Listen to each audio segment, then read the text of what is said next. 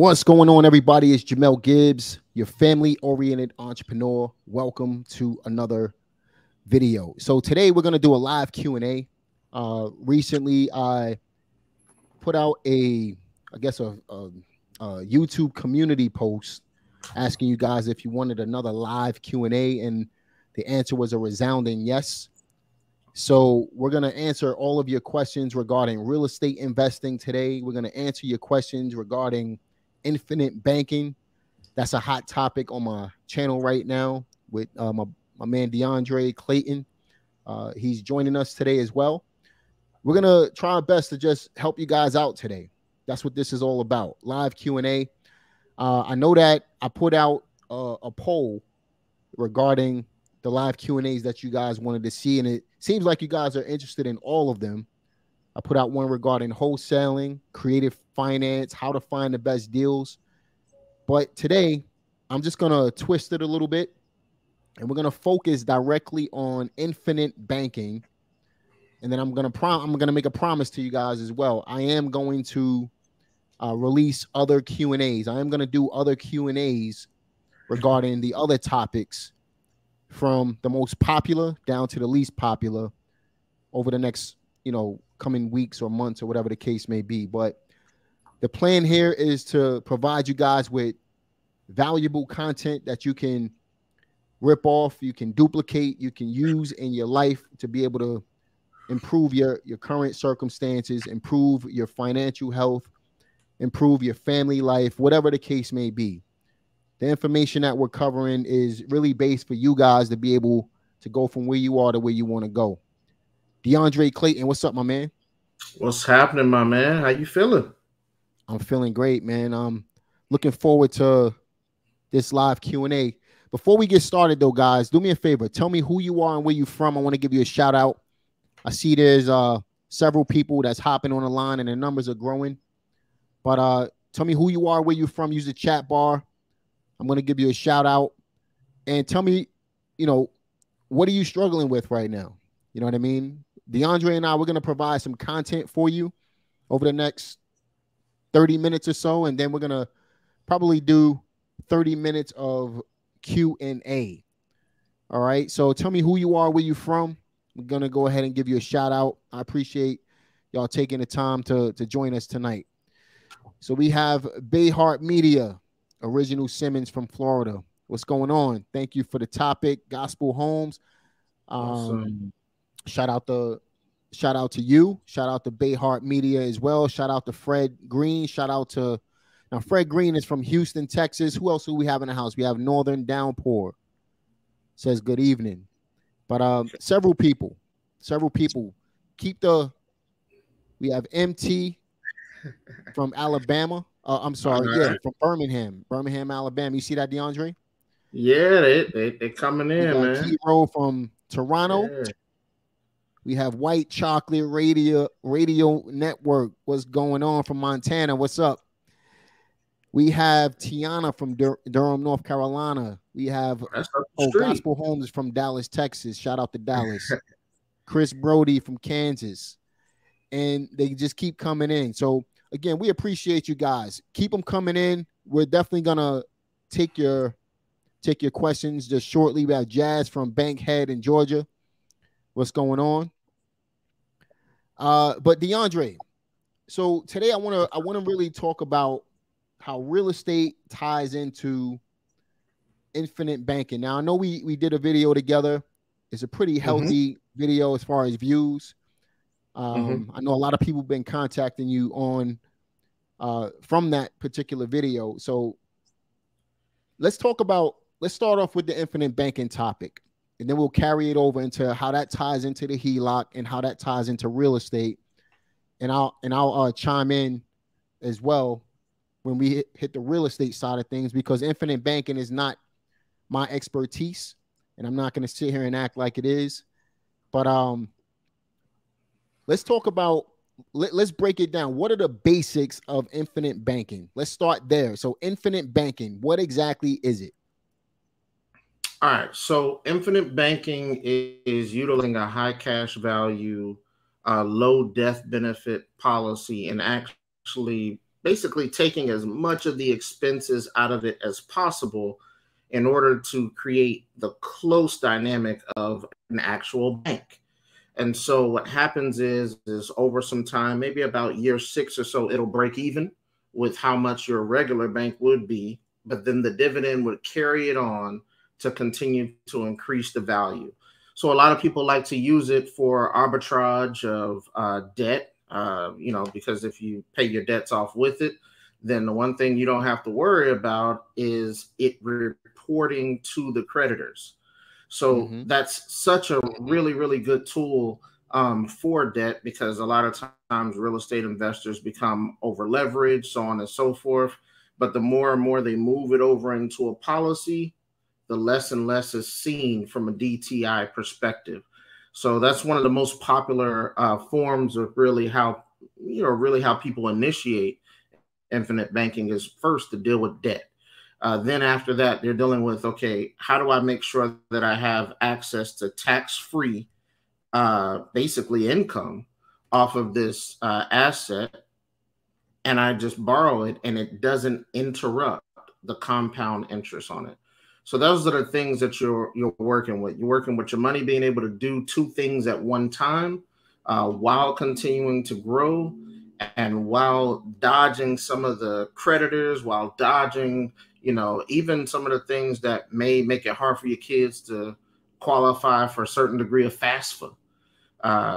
So some have even learned that when they have an infinite banking account and they use that to do college funding, they realize, oh my goodness, my kid can get full FAFSA funding instead of when they use a 529 or something like that, they have to get a deduced amount of it, or a reduction, just because it's on file and it has to go to all of those applications that you fill out. So it's just a number of things that's really, really useful for it. It's like a Swiss Army knife.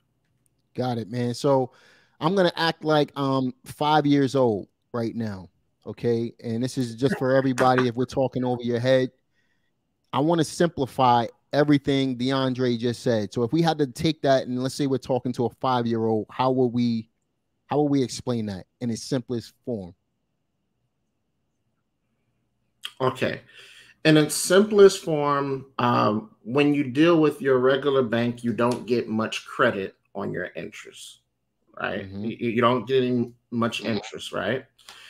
So when you deal with an insurance policy, money only goes 2 ways. It's either the cost of insurance or it's the cash value. So infinite banking basically takes as much of the cost of insurance out to create a larger benefit on the cash value for the dividend to grow quicker and more. Got it. Perfect, man. Now, a little bit easier. Obviously, there's a lot of benefits to using infinite banking, right? There's a lot of benefits to it, man. What are some of the benefits to using an infinite banking policy rather than a regular banking policy? Well, one of the primary benefits is that, you kind of set yourself up for the future. A lot of times people say, oh, it's a get rich quick scheme and all these other foolishness. But if you say that, you don't understand anything about infinite banking. One, it takes a while for you to be qualified for it. And I'll just say this because a lot of people may not understand this, but maybe they'll get it, is anything that takes longer to get qualified for, typically the longer it takes is because it works better for you. If it doesn't take long to get qualified, it works better for the person giving it to you. So we can kind of give an example, for instance, like a mortgage and a HELOC. We'll talk about that later. It's going to take you a longer time to get qualified for a HELOC because you have access to money. A mortgage doesn't take that long to get qualified for because you don't have access to the money and they're charging you double for the house.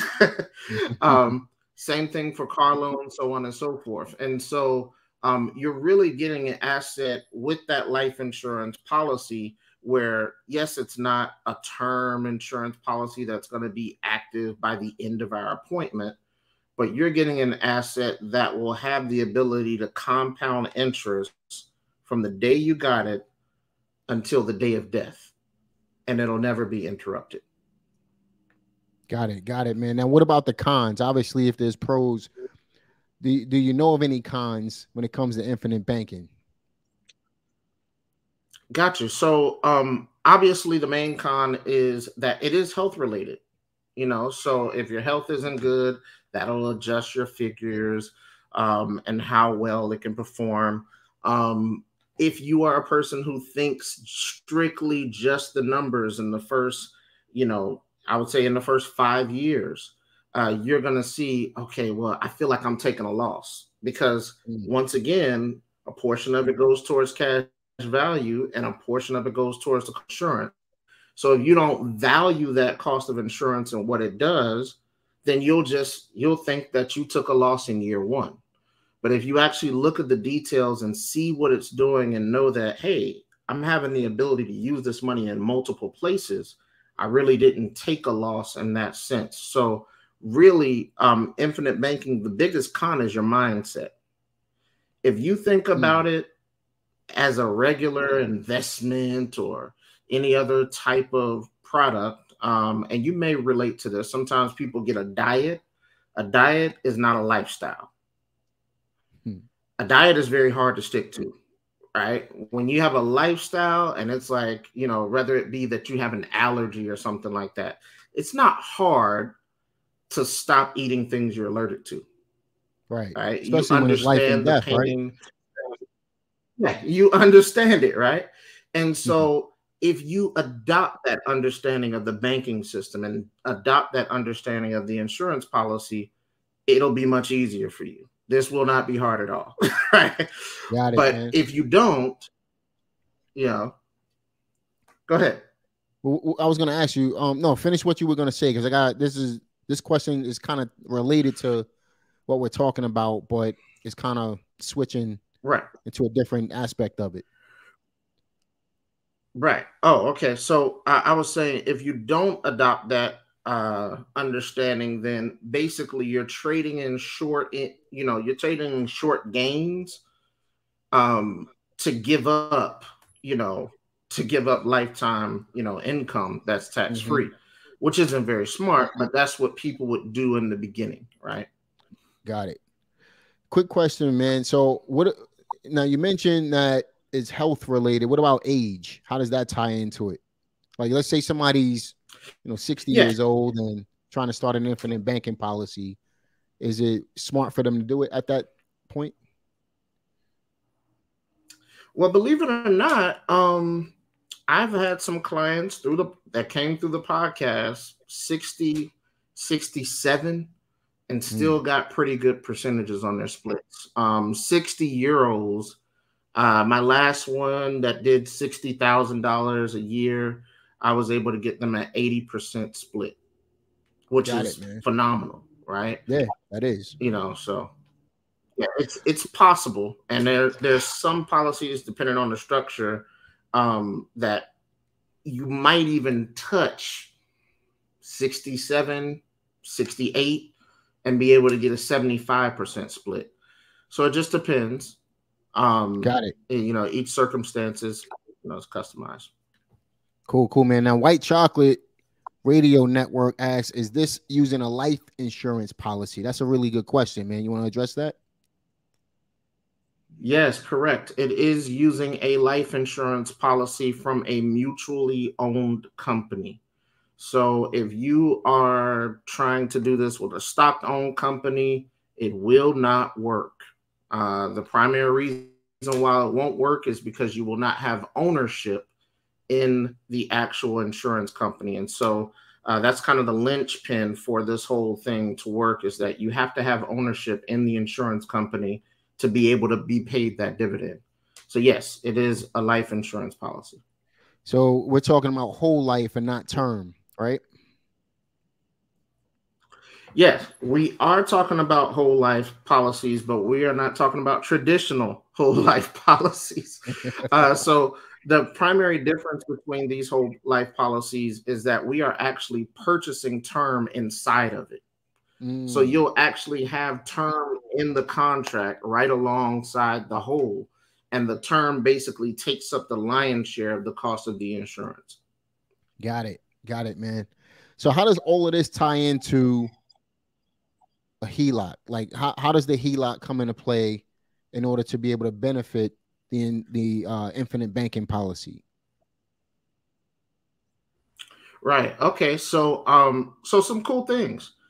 Some clients, their credit score isn't quite where it needs to be to get a HELOC. You know, maybe they're trying to get a 680 because that's kind of the starting point of when you're starting to talk about HELOCs. If they have a way to offload the debt into the policy, they can better their DTI much quicker because it's not like a debt consolidation loan. So sometimes people, you know, they might have a lot of debt and they say, all right, well, let me put this on a debt consolidation loan. The benefit of a debt consolidation loan is not in DTI. It doesn't change your debt to income ratio. The creditors still see the same amount of debt. The benefit is usually in centralizing how much interest the debt costs. So with the infinite banking policy, you're taking care of centralizing the interest to a lower amount than any debt consolidation loan could do. And then you're also moving it off the books so that you can get leverage, so that you can close on a HELOC or anything else like that. And then, of course, if you already have the, go ahead. No, go ahead, man. Go ahead. If you already have good credit, the aspect is you could actually take a chunk from it and be able to use that to fund the policy if you needed to. Right. So let's say, for example, and we're talking about first lien HELOCs, first lien position HELOCs. So, for example, if you own a home right now, what you would do is refinance your existing mortgage into a first lien HELOC, and then you can add any other debts that you have into it, and then use the equity from that as well as, you know, the debts, have it all in the HELOC, use the equity to be able to, you know, purchase real estate or whatever the case may be, which we'll get into. And then that debt that you had, you know, that you tied into the HELOC along with the first lien position, what the objective is to get a lower interest rate than what you're paying in order to pay the mortgage off quicker. Does that sound about right? Absolutely. Yeah. And I mean, and from a credit perspective, you're also bettering your utilization on the other cards. So some people, you know, they don't necessarily get how a credit profile is built up, right? And so if you got 40,000 of debt in consumer cards, but you move 40,000 in debt to a HELOC, your credit will automatically go up, right? Because the home is a larger ticket, and mortgage debt is treated differently than credit cards and so on and so forth. And so, yeah. So, you know, the nuance that I've seen from from almost actually, I would say 99% of the clients, I've done hundreds of consults. And the biggest problem that I see with people who have debt is when they look at a budget, the one thing they never count in their budget is the interest charge at the end of the month on their debts. So they see, they'll see that, hey, I send $200 a month here. I send this a month here as a payment. But then once that $300 comes out in interest at the end of the month because they owed it and it's compounding, they don't really count that in their budget, and they don't know that that's the reason why they can't, you know, take off. That's the reason why every time they send money there, they're still in debt, you know. Speaking of interest, man, you know, I was listening to something probably a couple weeks ago, and somebody mentioned this, and you know, it was kind of interesting, you know, and I knew we were gonna do this live Q&A, so I figured I'll bring it up on this one, right? So, how does the economy with inflation and everything that's going on with the high interest rates and things like that, how does that affect getting a HELOC versus a regular mortgage? Is it more beneficial to keep your regular mortgage if you have a lower interest rate? Are the HELOC interest rates rising as well? What are you seeing? Gotcha. Okay. So are HELOC interest rates raising? Yes. So I'll start with that. Yes, they are. But first we need to understand how interest works, right? Yep. So when you're on a mortgage, there's more than just interest rate. And full disclaimer, none of us in our life have ever been charged interest rate. We have been charged interest. Yep. Right. And so interest works like volume. So you have interest rate being one of the things in that. But then if I said, hey, the interest rate is 45%, but the balance is zero, how much interest is being charged? Well, obviously that would be zero. Right. And so now you say, okay, well, balance is more important than interest rate. So what's the other thing that's more important than interest rate? How the interest is actually calculated. That's the most important thing. So in essence, if I'm charged, for instance, if I have a car loan, I'm charged interest every month. I'm not charged interest every year broken down into 12 months. Most people don't really get that, so they end up paying for another car. Right? They end up paying for two cars because they just don't know how interest rate works. So when you're on a HELOC, even though the interest rate could be 6.75 to 8.75 is what we're seeing on average, right? That's where we're at right now. Even though that would be the interest rate, with the strategy that we're talking about, putting your income into the HELOC, you're not going to see that interest really. That's the key. Number of reasons. Because HELOC interest is simple. It's not amortized, and it does not include PMI. Once you have a HELOC, you no longer have PMI. So right now on your mortgage, you're probably paying about $200 more just for the fact that you have PMI on it. And you're probably thinking, well, you got to have homeowners insurance. Homeowners insurance and PMI are two different things. They are not the same thing. A lot of think that. PMI is the insurance that you purchase for the lender. Mortgage insurance, right?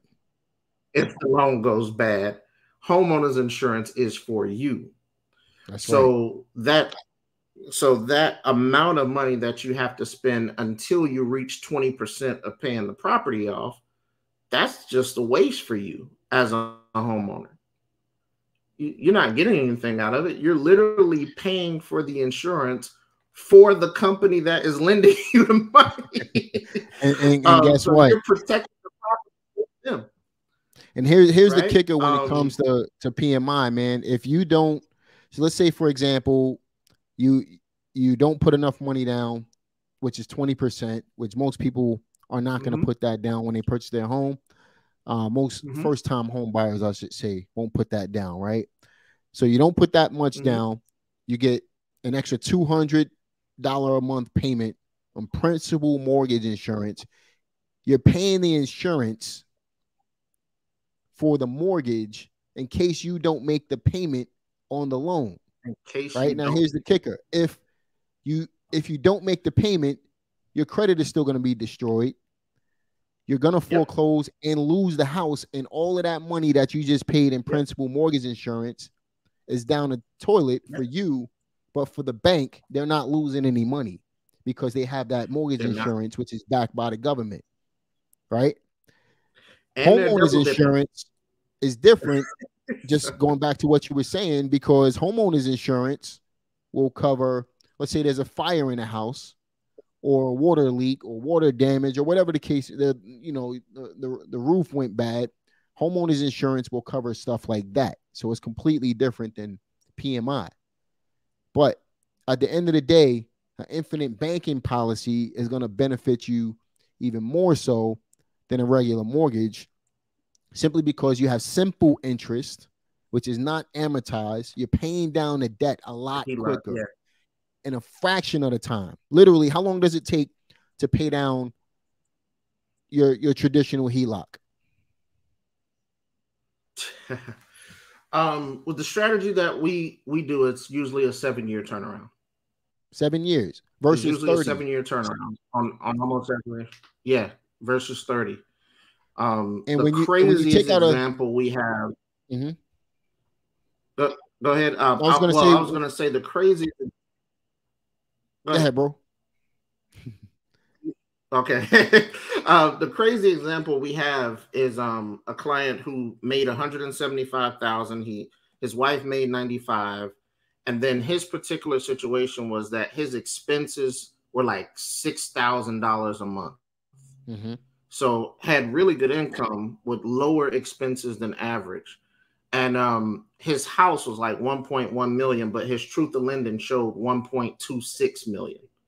And so once we did the calculations on if he used this strategy, he was paying the house off in 6.8 years, and it was only $42,000 of interest he was paying versus the 1.26 million. Versus 2.5 times the money.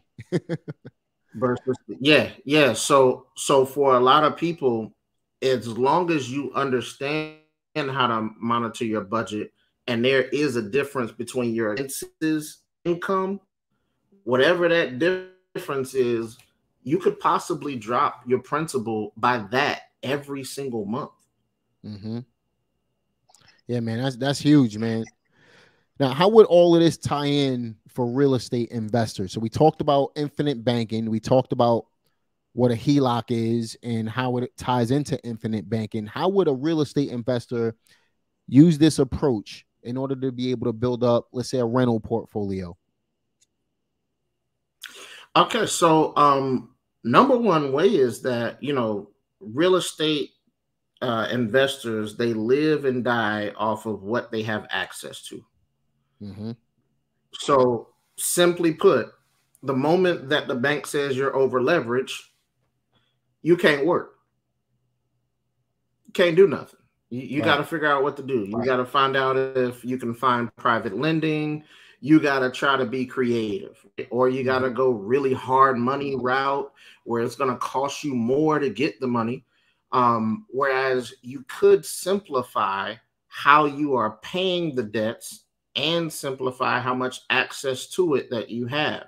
So it may be hard for you to go into a place right now and say, hey, I want to get 30,000 or 60,000 or 80,000 for this fix and flip.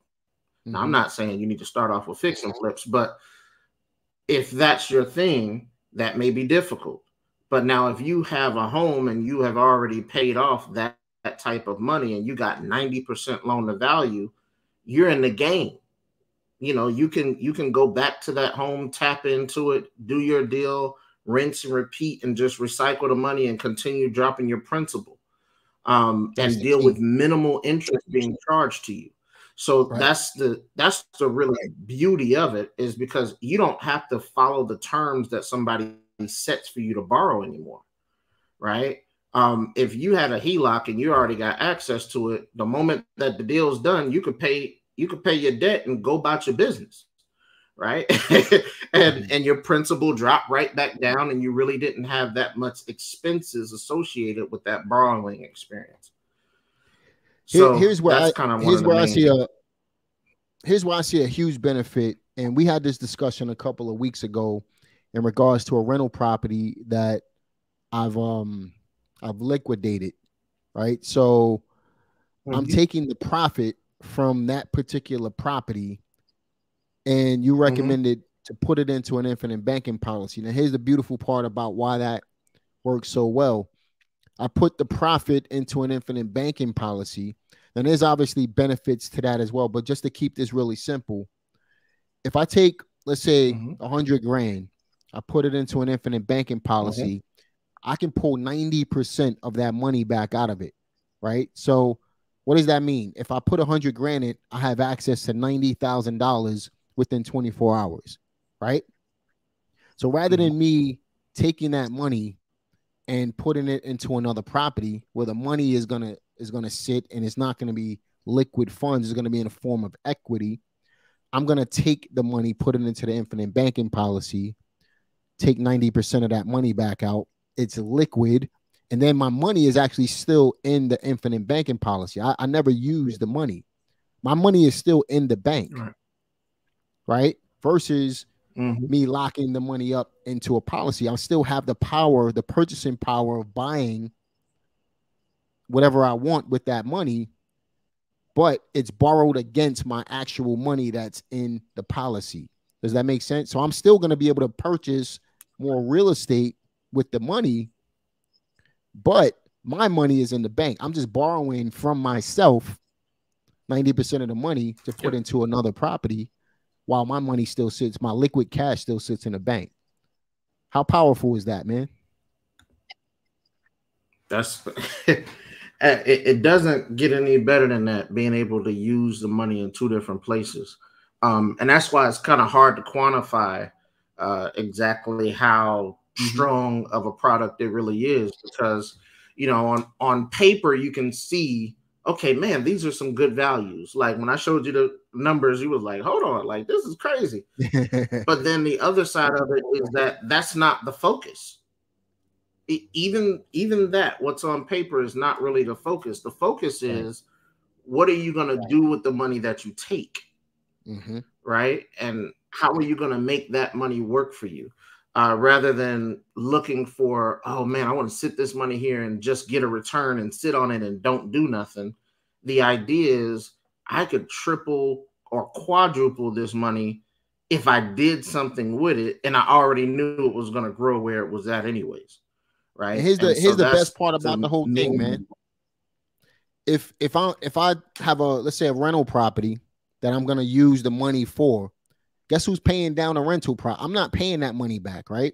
So let me ask you this before I kind of get into what I want to say. How much of that 90,000 do I need to pay back within a year in order to be able to keep going? How much of that money? So the only thing that actually needs to be paid back is the interest. And how much is that? We're averaging between 5.4 to 6% right now on the interest rates for the policies, but those are simple annual interests. So the interest is only charged. If I borrow $90,000, I basically got to pay back $4 to $5 grand. Let's say 5%, so $4,500 within 12 months. Yeah. In order for it not to compound.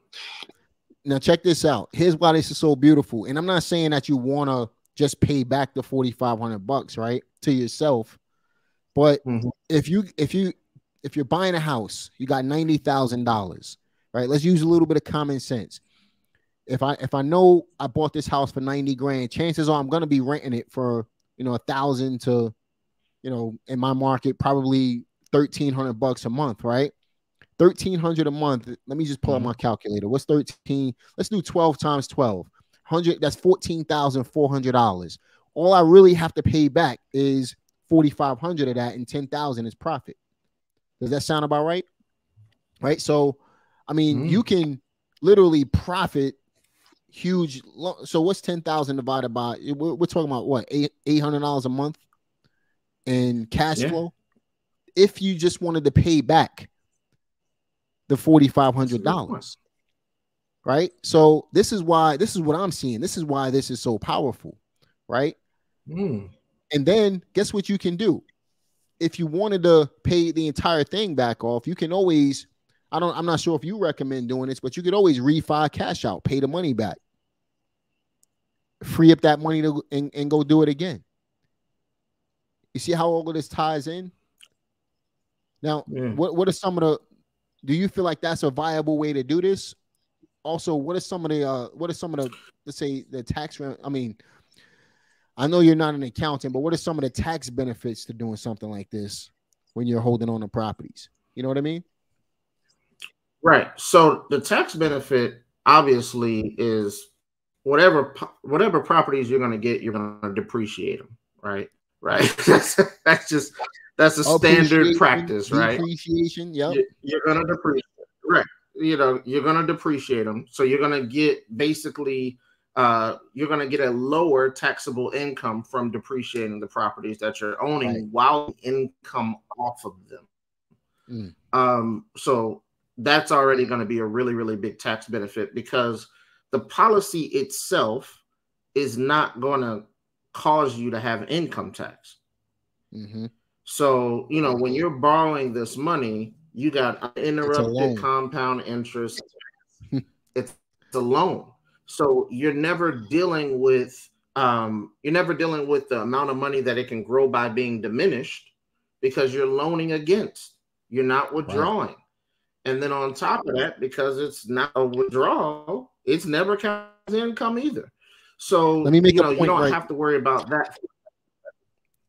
I know there's a small delay. I don't mean to cut you off, but let me make a quick point while you're on this topic. No, for everybody listening, if you don't understand how this actually works, some of you probably do, right? But for those that don't understand this part, when you take out a loan, let's say, for example, you buy a property, you refi, cash out, and you pull out some of the equity from the property. Let's say it's $10,000. You cannot be taxed on the $10,000 in extra equity that you pulled out, because you're pulling it out in a form of a loan. You're doing the same exact thing with an infinite banking policy. When you earn interest on your policy, and you pull it out, it's in a form of a loan. So you're not paying taxes on that money, and you're free to use it to be able to generate more income for yourself. It's a powerful, powerful tool, man. I don't know how else. I don't know if you're not even thinking about doing something like this. Now, obviously, everybody's not going to fit, and we'll talk about that in just a minute. But if you're not at least considering doing something like this, you're truly missing the wealth boat at the end of the day. What do you think, D'Andre? Absolutely. So, I think that there's no way that you're definitely missing out on the wealth boat, because you're missing out on the fact that you need to hold on to your money. Mm-hmm. You know, sometimes people focus so much on making money, and then when they get that tax bill, they're like, oh my gosh, you know, they get sticker shock. They don't know what to do with themselves because they didn't spend it all. Right. But the insurance policy allows you to actually live the type of lifestyle that you probably want to live, while not having to deal with the taxation associated with that type of lifestyle. So, you know, once people kind of get that, it's really a crazy idea that you can grow money tax-free, access it, because you're not going to find any other product that really allows you to do that at the rate that what we're doing. Yeah, it's nuts, man. It's definitely, it's mind-blowing. It's a powerful tool. And like I said, man, everybody needs to be using this, especially if you're a real estate investor. I mean, I don't know of any other way that you should be funding. Obviously, there's a ton of different ways to fund your business, but I don't know of any other way that you should be funding to be able to get these type of benefits from a policy at the end of the day, man. You know what I mean? But I do want to open up. Best exit strategy there is too. I said best exit strategy there is some of you that have been real estate investing for forever, appreciating for forever, and then you don't know what to do when it's time to leave. Yeah. Oh, I done sold the house. You don't know what to do with the money. You don't know how to kind of help yourself deal with the tax burden. This is a really good tool for you. Mm-hmm. If you put a large sum of money at the end when you have to deal with the taxation, take those taxes out of the policy, pay them, but now that amount of money is getting a dividend. Now 90 or 80% of that money is getting a dividend, and it's carrying on for the rest of your life. So it's going to help you tremendously as you try to exit out too.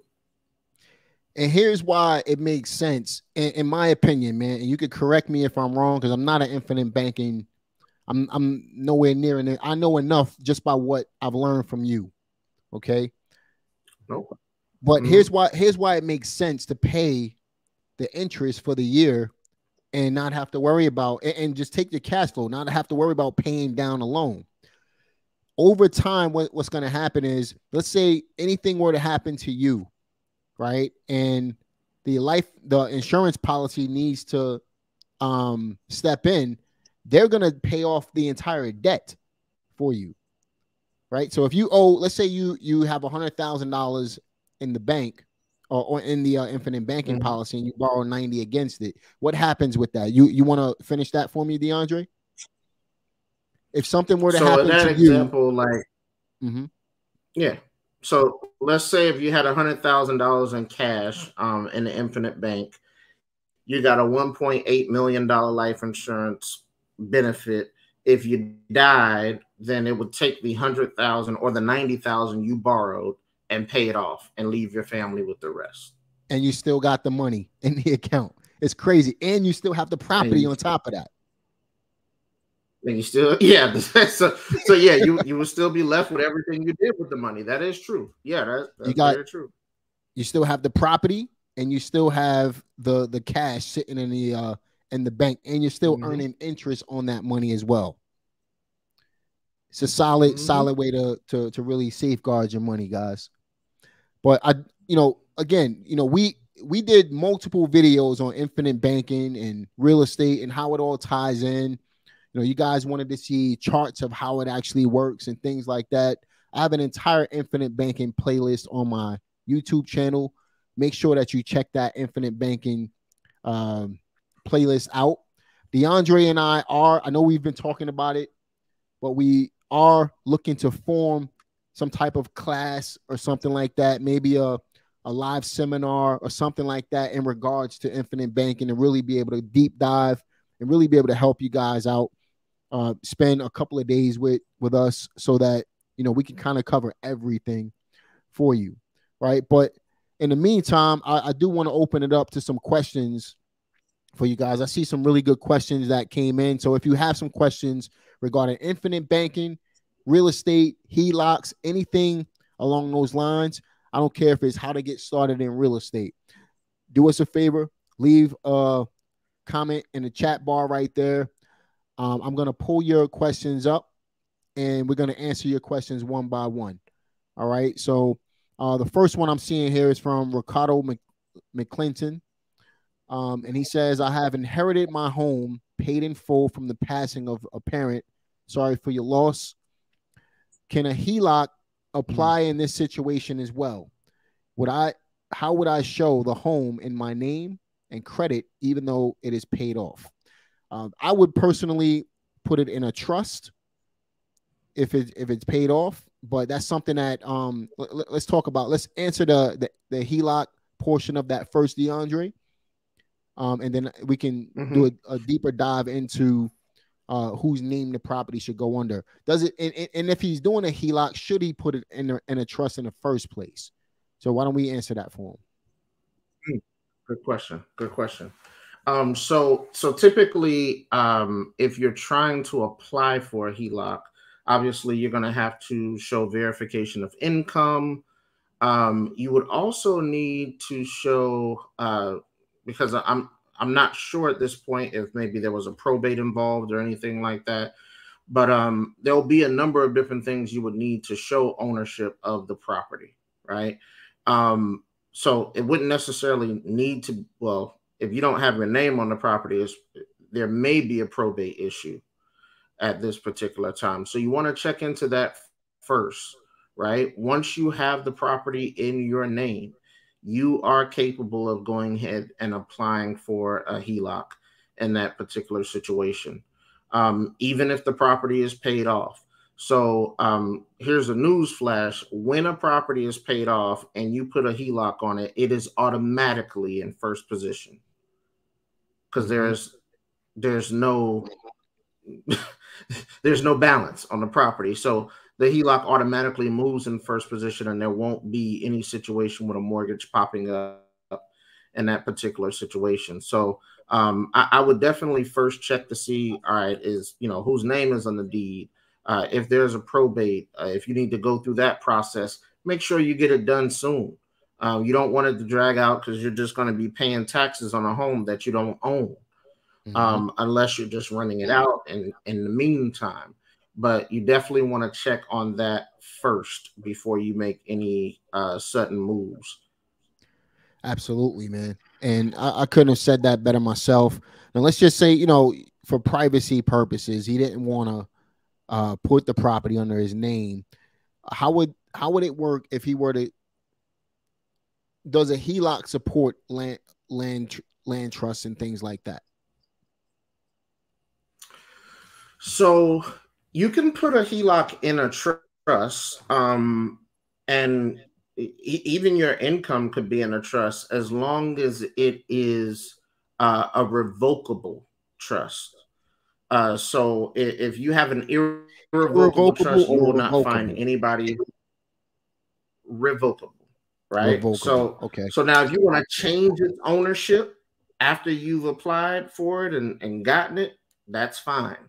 But if it is owned by irrevocable, you will not get any HELOC on that property. So just want to make sure that that's clear, because I've had that come up a few times. One guy was really, really creative and had one of the greatest trust layout that I had ever seen in my life for what he was capable of doing, but it was irrevocable.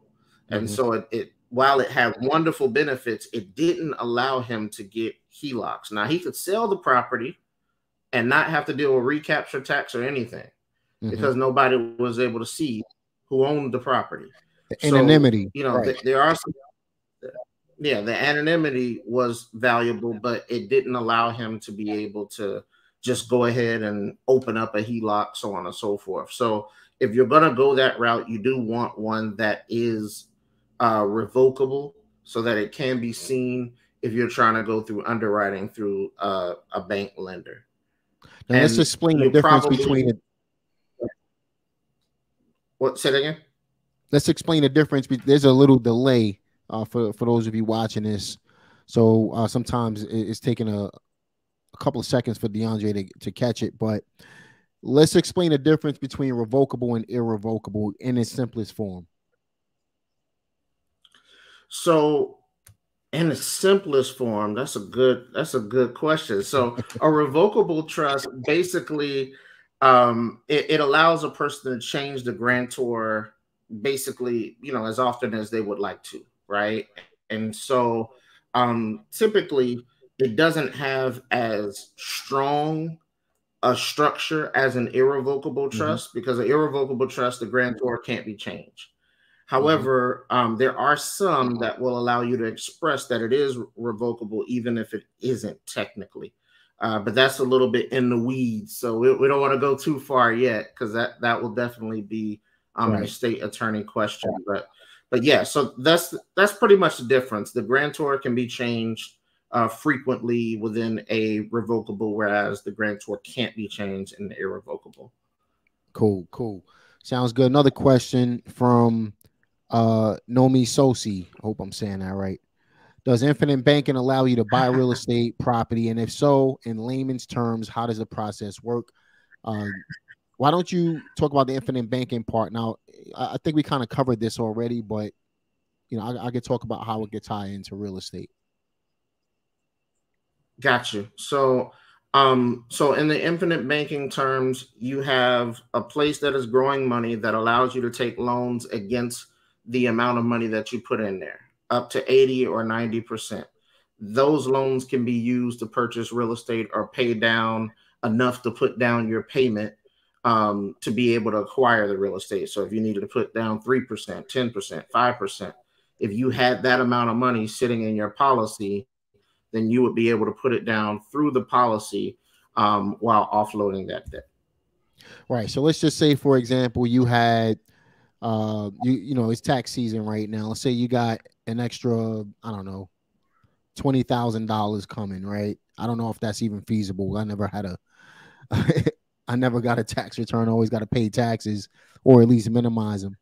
But my point in bringing that up is, let's say you got an extra $20,000 in extra money sitting around somewhere, right? And you put that into an infinite banking policy. You can borrow what's 90% of $18,000, where your money. So what will happen is your money will stay in the policy itself. Okay, you will borrow. Let's say you have the opportunity to borrow 90% of that money from yourself.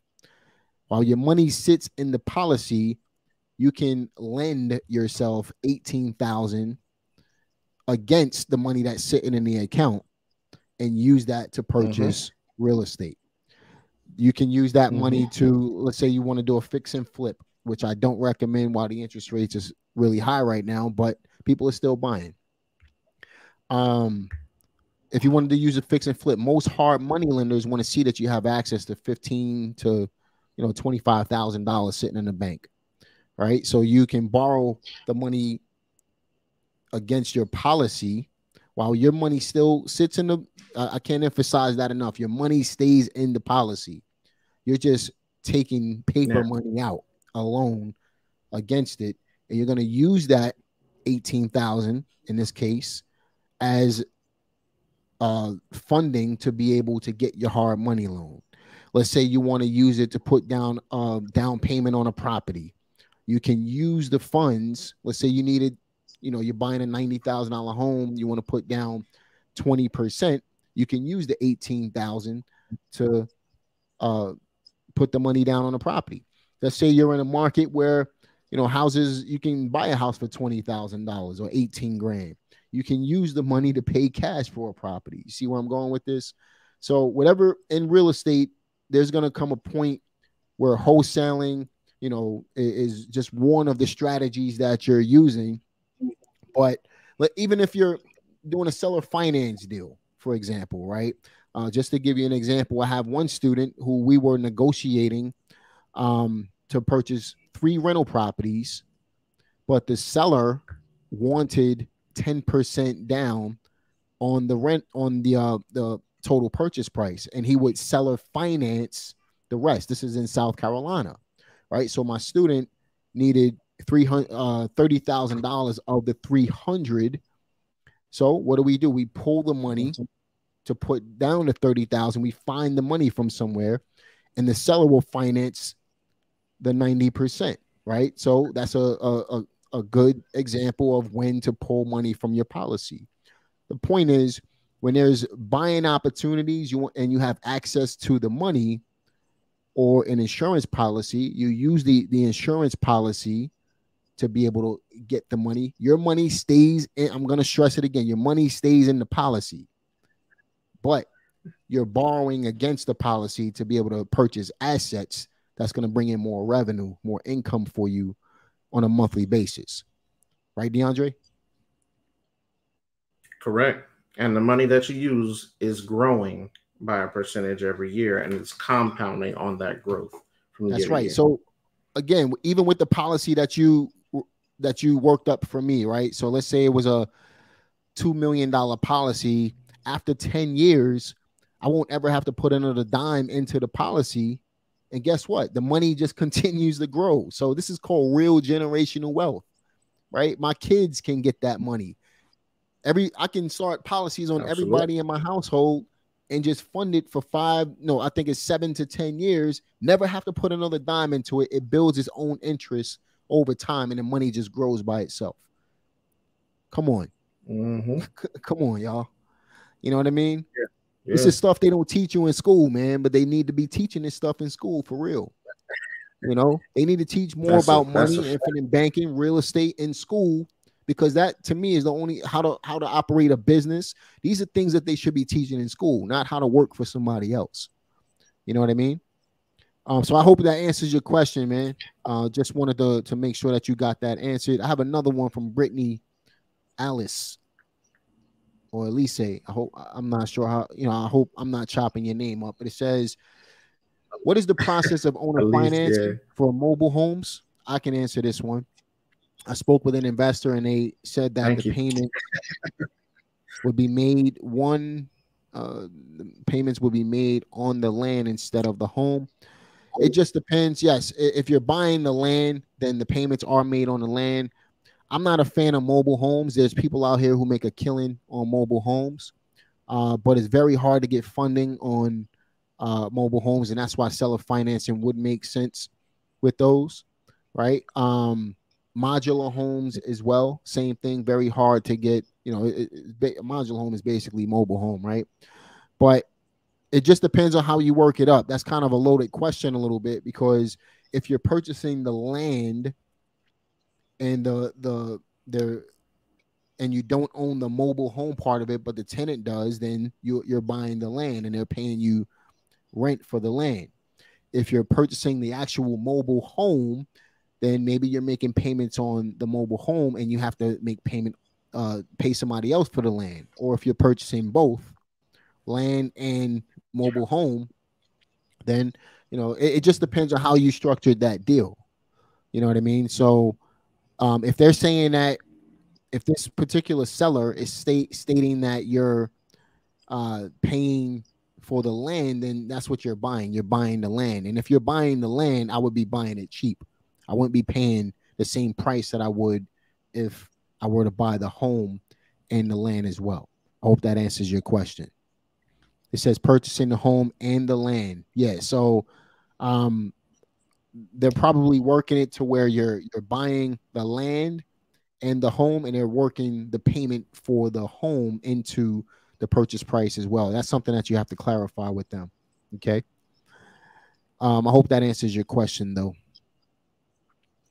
Handyman Coin says, can you move 401k fund into infinite banking? That's your expertise, my man. Yeah, this is a very popular question, right? Usually when you deal with rollovers, you kind of have a like-to-like comparison. Now, can you move over those funds into a life insurance policy? You can, but it would create a taxable event, right? Because the life insurance policy is post-tax and the 401k is pre-tax, and that's just kind of how the government has set it up. Are there some ways to liquidate some of it in some different ways? So we are on a real estate podcast. So one thing that I do with some individuals, whether it be they're moving into a home or they need money for an investment property, right? So 401k administrators normally have a rule where they would give you half of what you have up there to the cap of $50,000, right? So basically, if you got $100,000 in your 401k, you can borrow against your 401k at $50,000. Now, that's to purchase a home, whether it be an investment property or if it is your own individual home. Now, the reason why I mentioned that is because with you trying to do, real estate investing, HELOC, so on and so forth, if it is your personal residence, then you could actually get a, 90% loan to value on the HELOC by putting 10% down from your 401k.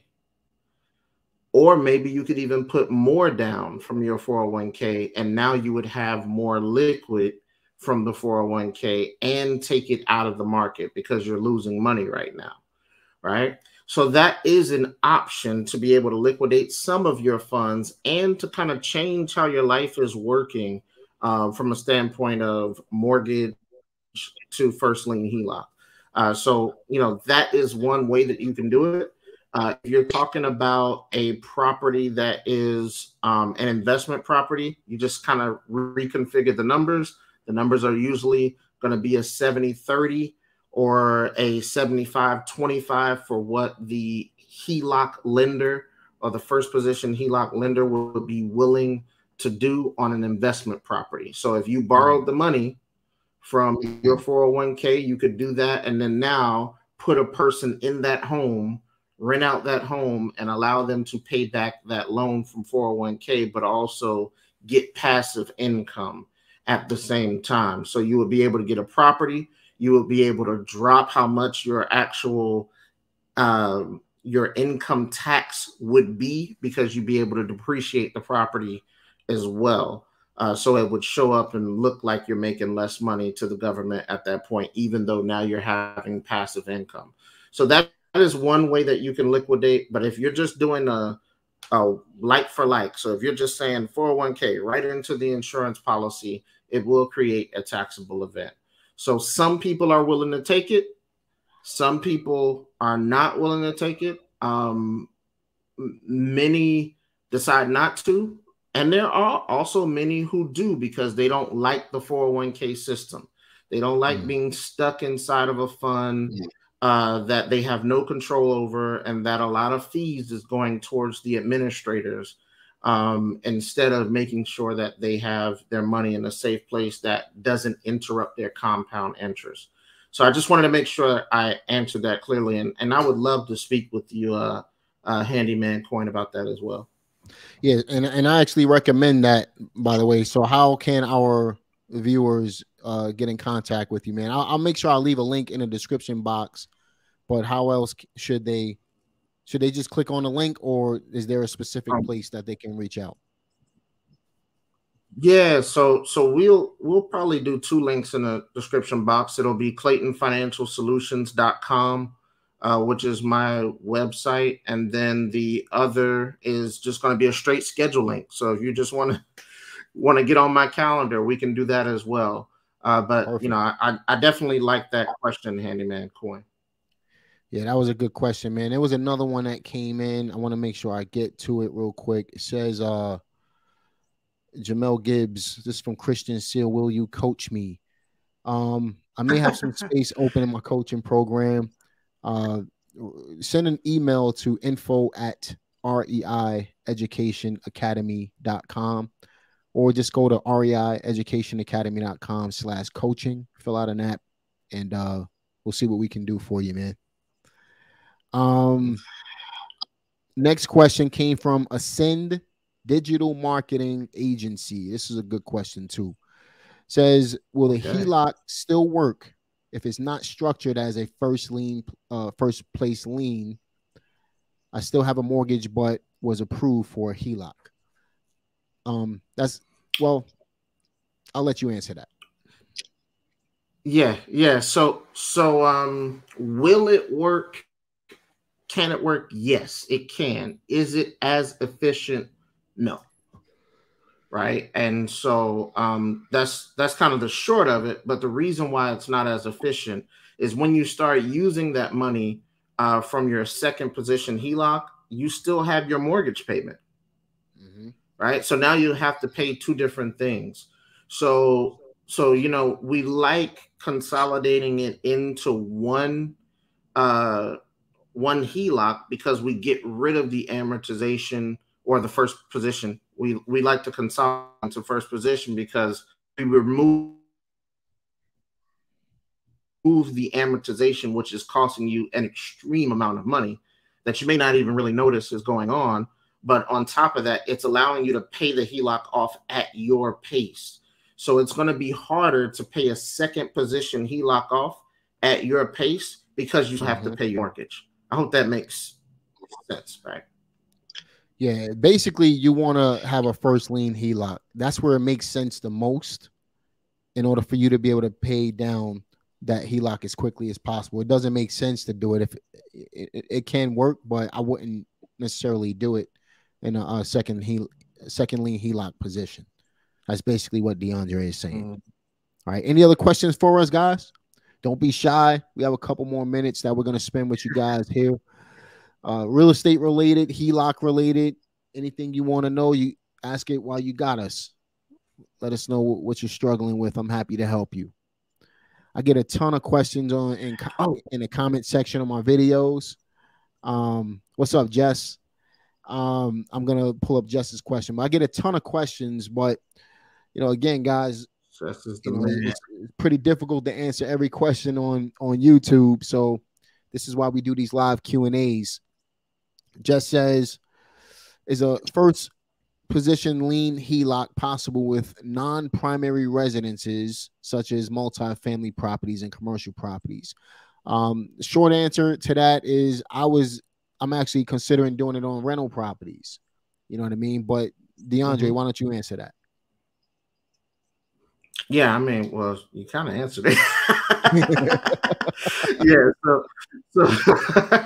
so yes, you can get a first position HELOC on a investment property. Just the primary difference is the loan to value. So, you know, banks, when they're lending out a first position HELOC, their mindset is that if you live in the home, obviously you're not going to tear it up. So they're more willing to give you 90% in that situation. If you don't live in the home and it's an investment property, then they're more hesitant. So you're going to look at 70 to 75%. If you live in the home and it is a multifamily, so let's say if you're kind of house hack, so to speak, in one unit, and then you have everybody in the other units, because that is technically still residential, normally your percentage will go about 80%. Right. Exactly, man. So I hope that answers your question, Jess. And M. LaFontaine says, use your HELOC for velocity banking, thus paying your mortgage off much faster. What are your thoughts on that? So before you even answer that, what is the difference between velocity banking and infinite banking for everybody who's not clear with that? Okay, so yeah, and there's some misnomers. So velocity banking is really focusing primarily on the credit profile, right? So you're basically applying your entire income to making sure that your credit profile gets good. So you might get a personal line of credit that is very large, so on and so forth, to kind of offset some debts there. And then you might have points on that one. So you're really being more efficient with every dollar in reference to it. And you can do that you can add infinite banking into it. You can add maximization into it when you're talking about the utilization of the first position HELOC. But so I just want to make sure that that's clear. So yes, you use a HELOC, but a HELOC is a different method. That's the cash flow maximization method really is what the HELOC is doing. And you can apply it to velocity banking, where you're using certain types of credit cards to get the best out of them, or lines of credit to get the best out of them, and to lower the amount of interest that you're charged within a given, year or whatever that you're going to offset your expenses off onto. So that's kind of what velocity banking is doing. And yes, it is supercharged by the HELOC. And infinite banking is when you're using the life insurance policy. So it is possible to velocity bank without a life insurance policy. So we want to make sure that that's clear. Yes, it is possible to velocity bank without a life insurance policy. And it's even possible to velocity bank without a HELOC. So does a HELOC make it more efficient? Yes. Does a life insurance policy make it more efficient? Yes. Basically, for each layer that you add, you're recycling the money more. So if you combine all three of them, which is kind of what we're getting into, is you're basically recycling the money 3 times instead of twice, or instead of just using your money outright. Right. So they work hand in hand with each other. Definitely, man. They work hand in hand in order to make the policy more efficient. Yeah. And I appreciate that comment. Yeah, for sure. I don't know what your first name is, but LaFontaine, I appreciate that. Yeah, that was a good one. For sure, man. Chris Brody says, I have an infinite bank and it's awesome. I definitely appreciate your input on that, for sure, man. Jennifer. Yeah, for sure, man. Shout out to Jennifer Mobley. She says 2 parties, one with low credit score, one with high income. Let me start that from the top. 2 parties, one with low credit score. My bad, Jennifer. 2 parties, one with low credit score with high income, one with low income, high credit score. How do they apply for a HELOC? Both are on the deed. One is living at the residence. Now, Jennifer is actually one of my coaching partners. So shout out to her. Gotcha. How do we answer that question for her? Okay, so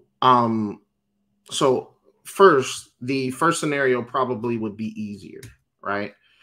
Because if you're talking about the HELOC method, it has a high focus on your income and the cash flow. So basically, what is the digit of your income, and what is the difference between your income and your expenses? And that's your cash flow. So the higher your income, the better that method will work for you. If your income is lower, it can work for you. But your expenses have to be significantly lower as well. So that's number one. Now, if you're doing, if you're trying to get a HELOC and you have high income but a low credit score, you can get to the credit score by making sure that you get an insurance policy and offloading the debts that you have that's messing up your credit profile. Or you can hire creditsores.com. I've sent a ton of people there and they have gotten 40 points bumps in the first month, oftentimes, and it's all legal and it's nothing crazy, right? So that is an easier problem to deal with. Credit Source is my sister's business for everybody who wants to get involved with that. She has her own credit company. It does, she's doing really well, and it's relatively inexpensive for the everyday person. Yeah, I think it's like $30 a month or something like that. Yeah, I help just so you know, man, I helped my sister learn how to repair her credit back in the day, and she took it and turned it into a business, man. And now she has thousands of customers, man. It's exciting to see that. Shout out to my sister. I tell you, well, she's killing. She is killing. She is killing because I've sent some folks over there and they've definitely sung her praises. So I appreciate her. For sure.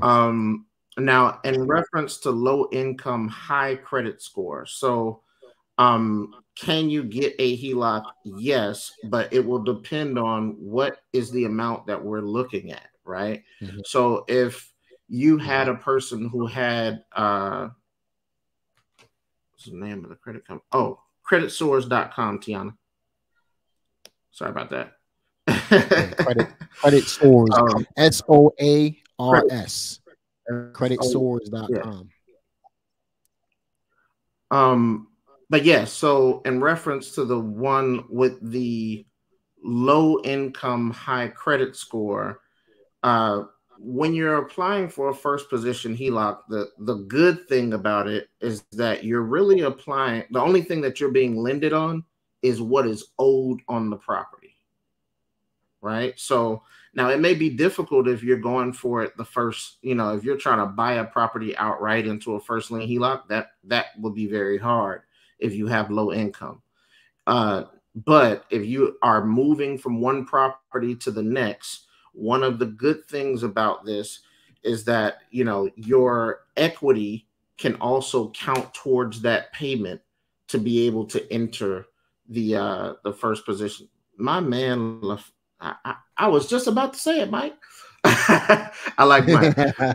But yes, your equity from the value going up in the property can also serve to close the gap on what you need to be able to qualify for the HELOC.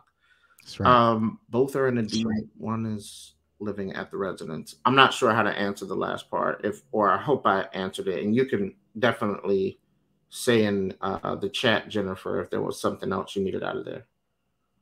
Perfect, man. And Rich Days, is there a limit to number of first lien HELOCs you can get? That's actually a really good question. Oh man, if it's on different, I'm going to answer it from a real estate aspect. If you're pulling from different properties, let's say, for example, you own 10 properties, you want a first lien HELOC on each property. I don't see that there's a limit on that unless I'm missing something. What do you think?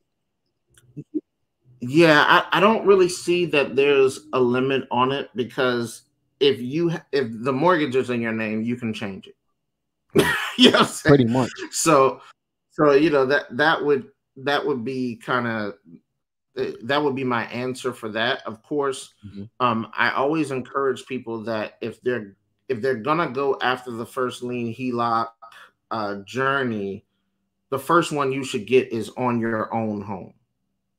And the reason why is because 9 times out of 10, what you're investing in is not going to have as big a threshold as the home you live in. You probably want to live somewhere nicer than what you're selling, right? And so now if you're in an $800,000 house, $700,000 house, and you're having to put a first lien HELOC on there, and now you have access to whatever that difference is from a value perspective and how much you owed, you know, that could serve to be able to get you plenty of properties. I think in one example, we had a client where, you know, immediately, because she had a $500,000 home, and then it went up to $960,000, and it was a home in California.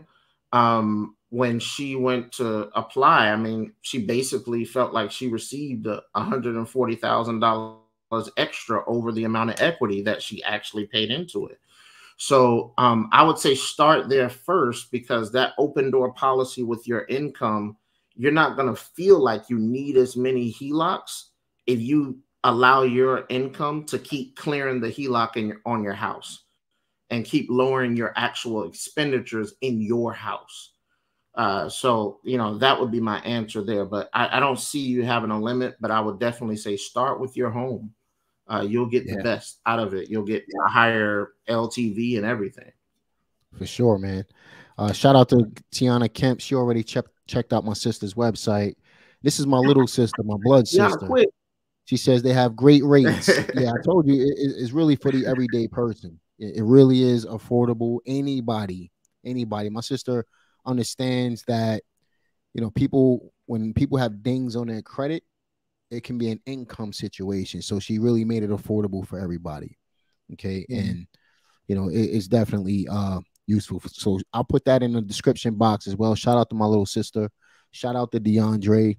I'm going to make sure his links are in the description box. Shout out to myself, because I try my best to provide you guys with a ton of content that makes sense, and it's just not a bunch of fluff online, right? We try to provide viable information that people can implement into their lives, and not, you know, we not provide the fluff along with it. HELOC depends on, this is my man Mike. Once again, he says HELOC depends on the banks. They will normally lend 70 to 80% of the equity on your property, LTV and DTIR. I think we kind of covered that. It actually can go up to 90%. But shout out to Mike for that comment as well. Yeah. Did you want to add something to that? Yeah, I was going to say definitely.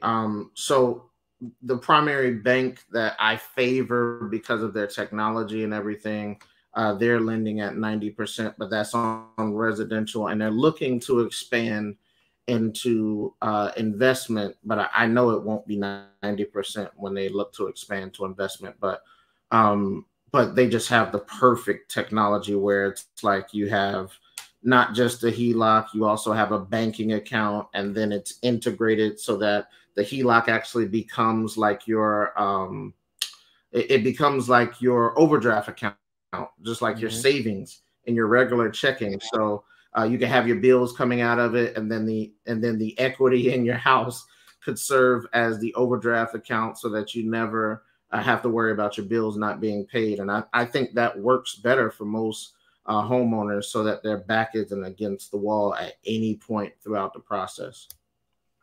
Got it, man. Good stuff. Handyman Coin asked another question. Does a CISA or CISA work on HELOC? I don't know what that is, so you're gonna have to help me out with that one. Whoa. Let me see what. I just Googled it, man. I don't know what it is, bro. What's a CISA? What's a CISA? I never even heard of it. Shout out for a good question, man. But any other questions, guys, before we hop off the line?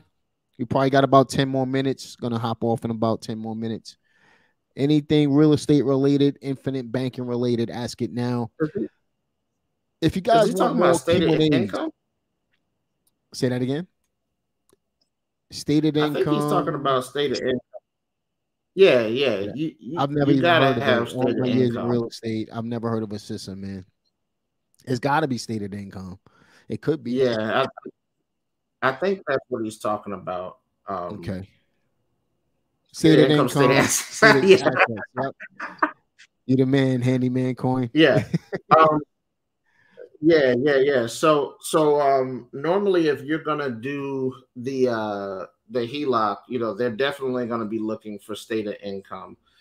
They're not necessarily gonna loan to you based on assets per se. Oh my goodness, who is that? Yeah, so they're not a loan to you based on, oh, I have this much assets. And of course, there's some different ways to get lines of credit. You can get bridge loans with some companies. There's a number of different avenues out there that are similar. You just have to make sure that you understand how to strategize with each one of them. But yeah, you would have to state your income via, whether it be W-2, so on and so forth. There needs to be something showing how you're being paid to get the HELOC. I got a good question, man. This is something that nobody asked. Let's say somebody has great credit but very little money. Would it make sense for them to get, let's say, a line of credit? I mean, I kind of know the answer to this, but this is a really good question for everybody. Would it make sense for somebody to pull a credit line and use that for an infinite banking policy? The only way I can see that, and before, you know, just to answer my own question before you answer, the only way I can see something like that being beneficial is if you got a really low interest rate on a credit line and you're looking to use that money to flip it up. What do you think? Right. So I appreciate that question. Actually, there is a strategy, and I'm not a fan of it. So let me go ahead and start. Let me go ahead and start by saying that there is a insurance strategy called Kaizen, and most people have used it with IULs. I'm not really big on it because basically you allow the bank to lend just on your credit, to lend you the amount of money needed to fund your policy, whatever amount that you want to fund that policy. But you would have to pay the interest every year back to the bank. The problem with those kind of situations is that you are no longer the owner of the policy. The bank would be the owner of the policy, right? And so as you being not the owner of the policy, you wouldn't have any rights to draw the money while there's a balance owed. So what Kaizen depends on, or that strategy where you're kind of taking a loan to be able to fund the policy via, via directly taking a loan to be able to fund the policy. What it would depend on is how well the policy performs. And so they use it with IULs because IULs have the ability to possibly perform better than a whole life policy structure the way I structure it. However, it is not guaranteed that it will, because there's expenses with it, so on and so forth. So yes, you could. Would I suggest it? Not really. I'm not a really big fan of taking out that type of loan for that purpose. Great answer. Yeah. Great answer, man. I'm going to answer this one. I'm going to chop your name up, and my bad. Usman Rana or Reina. Usman Reina. Okay. I hope I didn't chop your name up, man. Says, I want to get into the real estate business. What is the best way to do it? That's a loaded question, only because it really depends on your circumstances. I don't believe that real estate should be cookie cutter. I believe that real estate can adapt to anybody's lifestyle. That's kind of one of the things that I pride myself on when it comes to taking on coaching partners. I really try to address what their circumstances and their goals are, and then we create a strategy wrapped around that. So, for example, if you need money right now, then the best thing to do, if you need money, you got to build capital, wholesale real estate.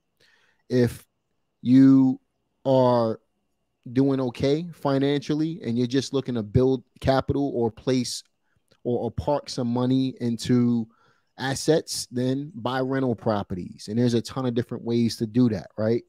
If you are loaded with capital and you're looking to really grow your money, you might want to jump into commercial real estate, right? So it just depends on where you are in your life and what your end goals are.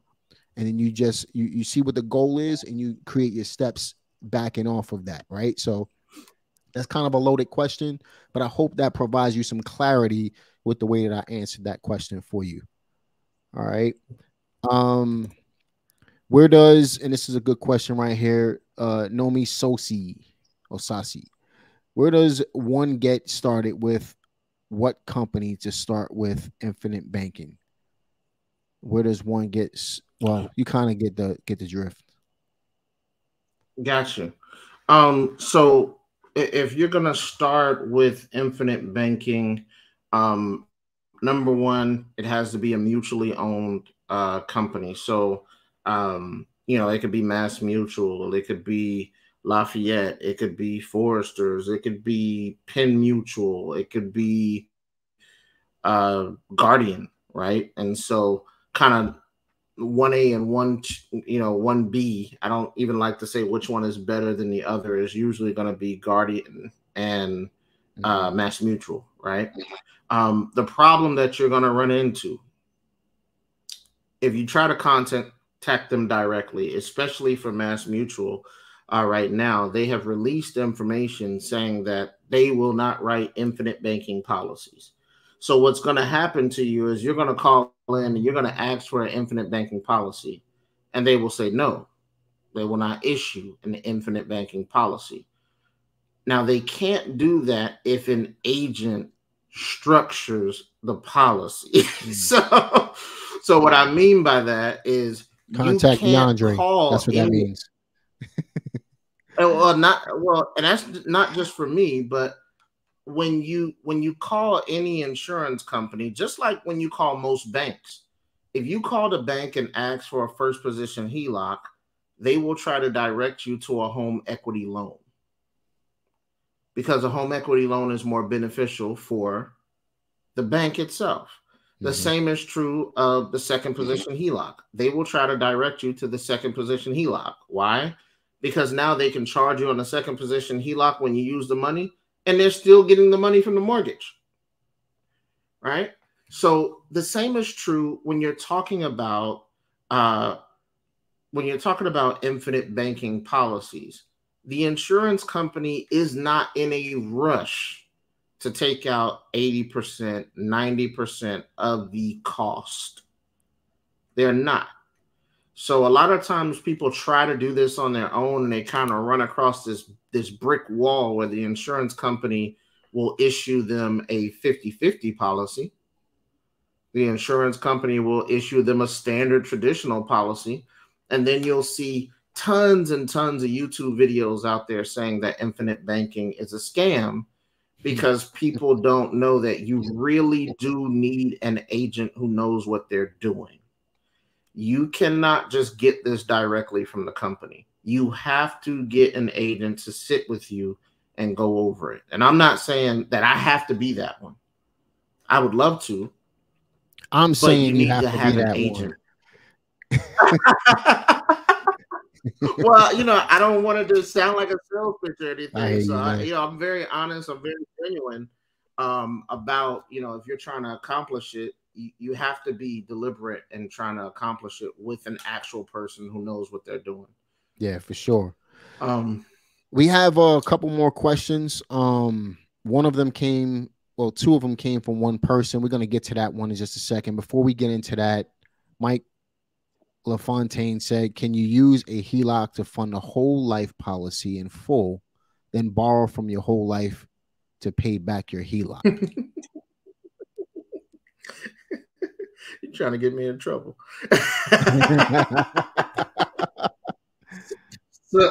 So Mike, you can, in short, yes, you can. So I'll give you an example of a client who needed to pay off their, they actually paid off their home. So he did a deal, had a lot of money that came in from the deal, said, hey, I want an infinite banking policy.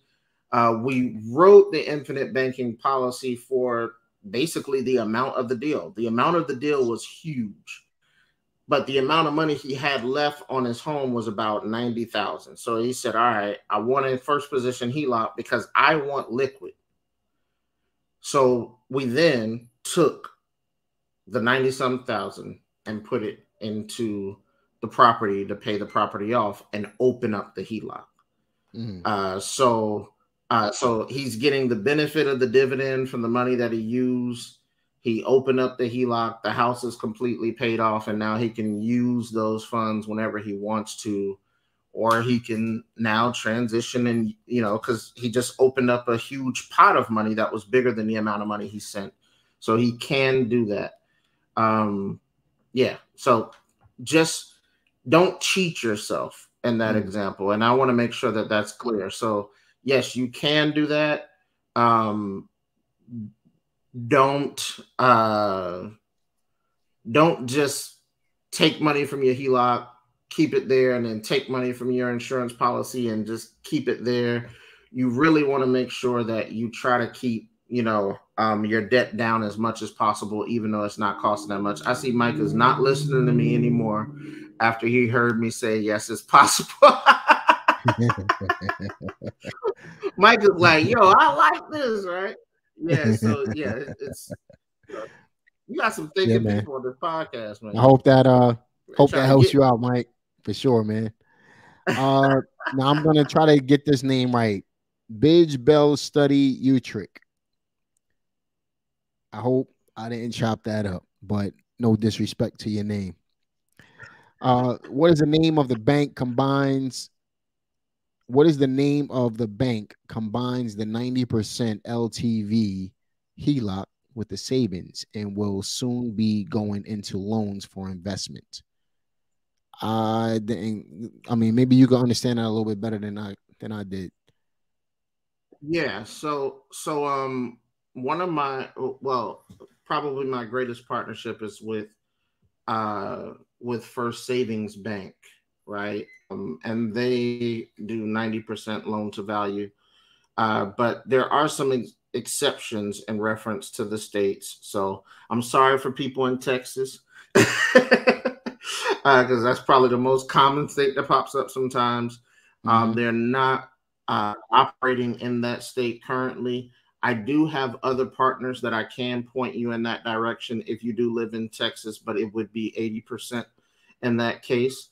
And they also do, so First Savings does not do investments at this time, but they are looking into it eventually. So if you do want a direct introduction, book a call with me and I could actually get you directed to, an originator immediately. And, they'll know that you know a little bit about it. Or even if you want me to do calculations for you to see if this is supposed to work for you and how well it could work for you, if it is a good fit.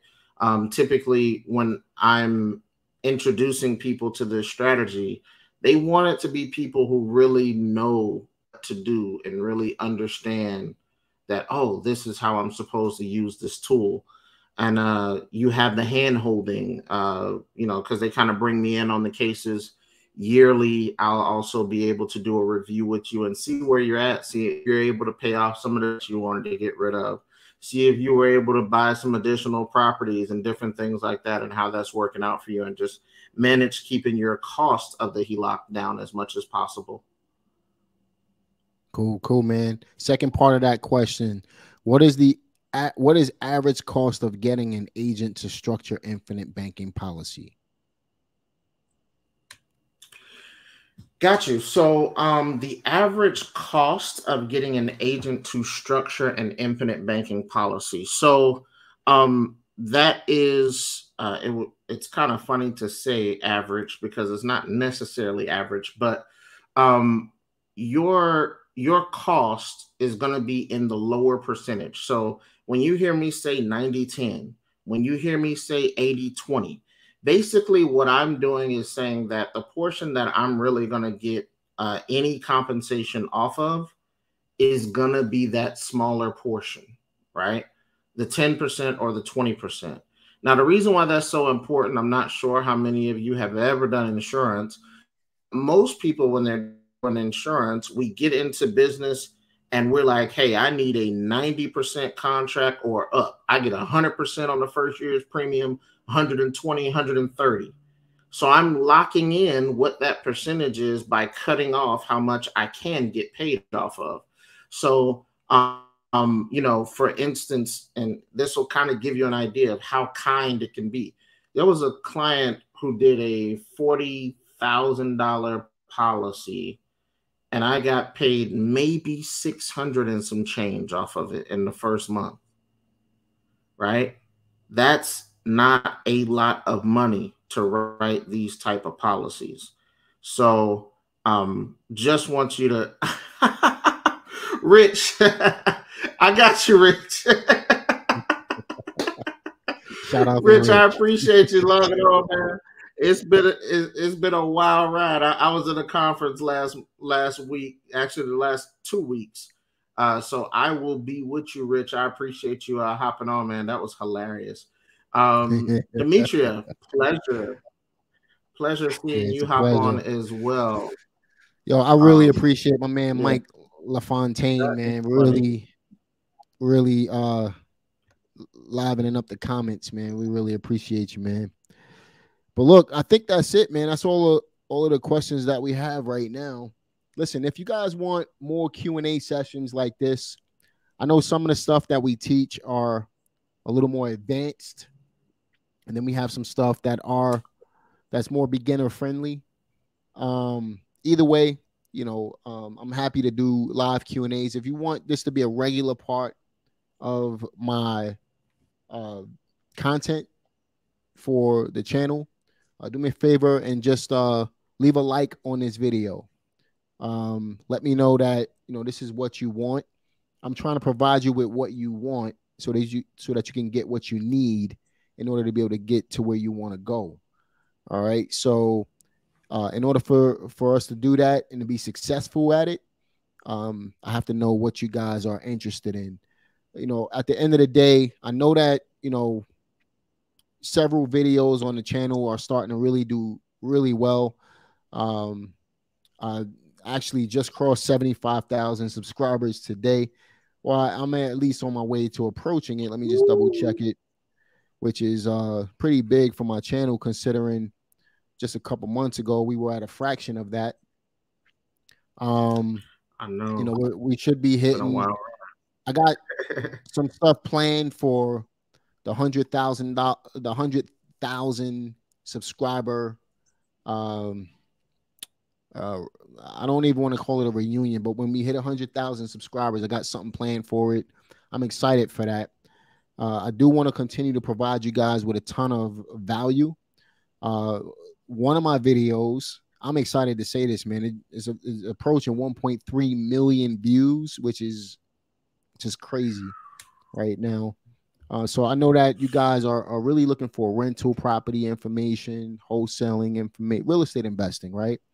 Infinite banking. D'Andre and I we did multiple videos, but there's one tied to a HELOC, which got over 20,000 views so far. But I'm kind of gauging that to see what you guys really want to see, you know. So we're just you know, just trying to provide you with value, trying to provide you with content, and trying to help as many people as possible.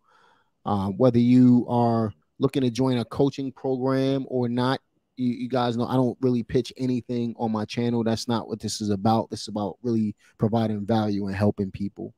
And if you decide at some point that you want to take the relationship further, then we can have that discussion. But I'm never going to ask you for it. But I appreciate you guys joining us, participating in this Q&A, and I will be doing more of them. Excuse me. I will be doing more live Q&As. Make sure that you reach out. Let me know what you're struggling with. I'm thinking about doing them. You know, I keep saying it. I'm planning on doing this once a month, once every other week or whatever the case may be. I think I've been doing it like once every other month at this point, but you know, we'll figure it out. Right. And I just want to make sure that when I do them, I'm all in. I can give you what you need at that particular time. But I definitely appreciate y'all, and hope that y'all have a good night. Be sure to like this video, subscribe to this channel if you're not already. Click the notification bell. I don't like doing all that stuff, but I'm going to do it anyway. and leave a comment. Let me know what's on your mind. Let me know what you enjoyed or disliked about this particular Q&A, and we'll either make the adjustment or not. All right. So I hope you have a good night. Take care. I like that.